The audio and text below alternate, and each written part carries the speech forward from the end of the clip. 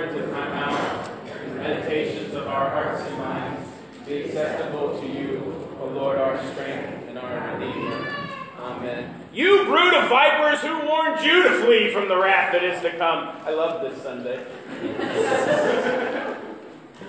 Right? I mean, did you listen as it was being read? Repent, the kingdom of God has come near. Talks about this guy who's out in the wilderness crying, making the paths of the Lord straight, and he wore camel's hair and a big leather belt, and he ate bugs and honey. And then when he sees certain people coming up to be baptized, he says to them, calls them a brood of vipers. And he asks them who told them to come to have this done. Right? And he talks about the person who's coming, right? I baptize you with water for repentance. But the one who is more powerful than I is coming after me. I'm not even worthy to carry his sandals, because he's going to baptize you with the Holy Spirit and with fire. Now, to this point in the reading, I'm not feeling really good about any of this, really. I mean, am I part of this brood of vipers? Do I not understand why I'm here and why I'm coming or why I'm even doing this? Which would lead to the question of, why are you here this morning?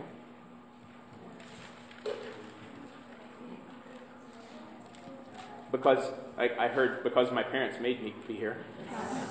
Oh, that's what I heard. I'm half deaf, but, right? Why are you here? Why is it important for us to be here? Why is it important for us to hear these lessons and to understand what we've been taught? Why is it important for us to understand who Jesus is? And at the end here we get that Jesus was baptized by John. And what did happen right before that?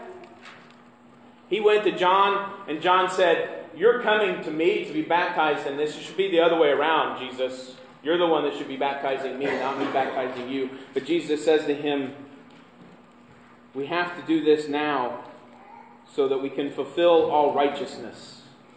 Right?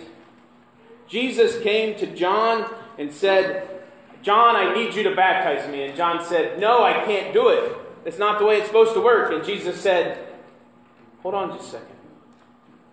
I know how this is supposed to work. It works the way that I need it to, not the way that you want it to." Right? It's about what God is doing here. And as Jesus was baptized, he came up out of the water. And in Matthew this morning, we hear it say that God spoke to the collected crowd and said, "This is my son." Right? "This is my son, the beloved, in whom I am well pleased. You are my child, my beloved. In you I am well pleased." Right? That's why that candle's lit over there. Because we remember this morning the baptism of Jesus. And how Jesus came to fulfill all righteousness and did things in a way that we don't always understand. Did things in a way that don't absolutely make sense to us. Right? We think we know how this is all going to work and how everything's going to play out. And we have life all set out in advance. We have the plans all made and everything's going to happen the way that I've set them out. And how many times does that happen? Has anybody ever had that happen? Because if you do, I want to talk to you because I want to know how you do it. Because I've never had that happen. Right? Things normally don't go the way that I've planned them. And you know what I find out in the end? That it's usually a lot better that things didn't happen the way that I thought that they should. Because somebody greater than me is in control of all of this. And so that's Jesus coming to you this morning and saying, "Bruce, Tracy, Nelda, Nick, Lynn, Mark, Nancy, I need you to baptize me." What would you do if Jesus came to you and said, "I want you to baptize me"?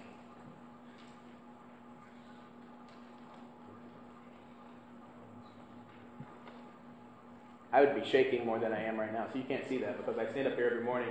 You think I'm really good at this, and I stand up here every Sunday morning, and I'm not nervous about being in front of you all. But every Sunday morning, I'm nervous to stand up here because I'm proclaiming God's love to you as a group of gathered people here. And if that doesn't make somebody shake in their boots, I don't know what could. Right? We'd be shaking if Jesus came to us and said, I want you to baptize me. I need you to do this for me.